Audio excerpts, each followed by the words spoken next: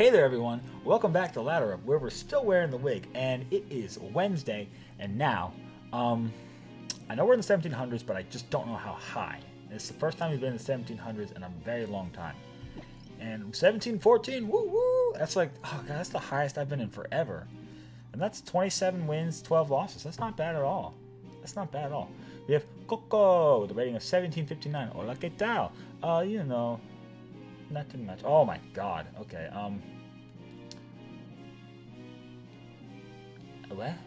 What is this? Okay, so I see a Tornadus, which is honestly kind of terrifying.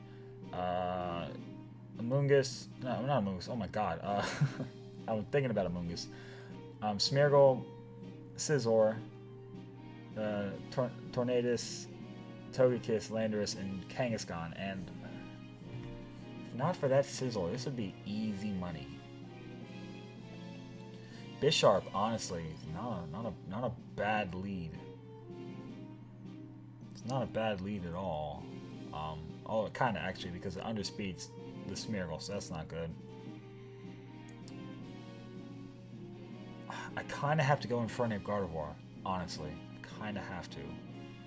Don't want to, but kind of have to. Kind of have to. I could go with Zapdos right away and just Tailwind. I could go Infernape Zapdos. You know what? I think this time I might have to go Infernape Zapdos and do this. Have Amoonguss Gardevoir on the back. Because Infernape Gardevoir is good, except if he leads Scizor Kangaskhan, I'm kind of in trouble. Yeah, and if he... I like the turn 1 pressure, but also I think in this game I'm really going to need Amoonguss and Gardevoir next to each other, which is important. And I've definitely got to get rid of his Landorus. His Landorus could give me a lot of issues. So we're going to go with this. We're going to go with this. I don't think he'll lead the Landorus because I have a Bisharp, and that's just kind of silly. But if he does, you know, it's not the end of the world. Double Genies, although not the usual 2 Genies. Usually there's a Thundurus in there instead of a Tornadus, but this guy's highly rated, so he must know what he's doing. Smeargle Landorus. Okay. Intimidate goes off before. So that's going to be a Choice Scarf Landorus, I think. Oh no, I have no idea because I don't have pressure. Sorry, I was assuming my Zapdos has pressure. It does not. So I don't know how fast this Landorus is. I think here, turn 1, I'm just going to feint into the Smeargle. I'm going to feint Thunderbolt. I might take a Rock Slide, but it's not the end of the world. I think this is my best option to not be Dark Voided, honestly. King Shield. Okay, just feint breaks that, right? I think so. Definitely, yeah. Yeah, that was pretty obvious. Oh, so it is Choice Scarf. Oh, he's going to knock out his own thing. Although, oh, but I Thunderbolt into the Landorus, which is kind of annoying. Man, a Tailwind there would have been great. Would have been great. What's he sending now? Kangaskhan, probably. Yeah, okay. This is easy for me. I think he's Choice Scarf locked into Earthquake. So here we just we go to Amoonguss. What else did he have? He had... That was a decent turn 1 for me. A lot of damage on Infernape, which is annoying. Yeah. I think Zapdos is pretty free here. I could Tailwind, honestly. I think I'm going to Tailwind. Yeah, I'll Tailwind.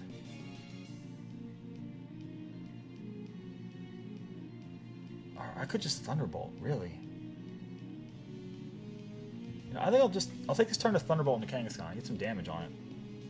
Yeah, he's obviously going to switch out. He doesn't want to Earthquake his own. The Togekiss. Okay, that's fine.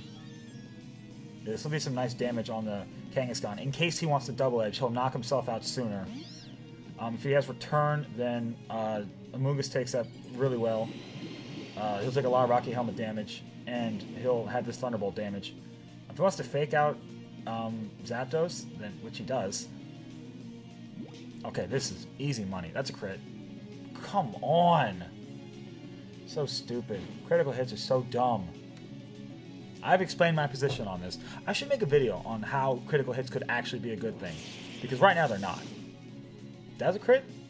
Like that's great for me. Yeah, I knock him out, but now he gets a free switch into his Landorus and he can just like earthquake everything. So it's whatever, you know? Like crits are so inconsistent that sometimes they're great for you and sometimes they're actually bad for you. Like Amoonguss hitting crit is hands down a bad thing. And that Kangaskhan getting crit is honestly also kind of a bad thing. I mean, it's good in the sense that he only got off fake out damage, you didn't get a whole lot of other damage off, but now he just got a free switch into his Landorus, and he honestly could just Rock Slide, follow me, everything. He could do that. I think here I want a Tailwind. I want a Tailwind Spore. If he doesn't follow me, he's gonna. Like, it could be Safety Goggles, but if he follows me, I'll get a Tailwind off, which is good. He just goes for Rock Slide. Okay, so Amoonguss is getting a Spore off, unless he just Air Slashed it. But I should survive that. Oh, that is a lot of damage. It's just critical hits all day long. Like, it's so stupid. And Zapdos flinches, and it's Fire Blast. We should survive that. Oh, yeah. So, this game is dumb. It's really dumb. Because there's no reason for that. There's really not. So he got a crit and a flinch, which is stupid. He got a crit the turn before. His Landorus is guaranteed to take a turn of sleep here. So what I'll do here is, I hope he doesn't have Thunder Wave. Because I'm going to Tailwind here. I don't think he can stop it. Tailwind, switch to Gardevoir. The only way that he can come out of this well is if he, for some reason, Thunder Waves into the Amoonguss, which seems silly to me. Hopefully Trace Intimidate. That's good. So thus far, this is really good for me. What's it going to go for? Landorus is asleep, of course. And so if he Tailwinds too, then good for him, honestly. He goes for Dazzling Gleam. Okay, we got this. Easy money. Easy money. Easy money.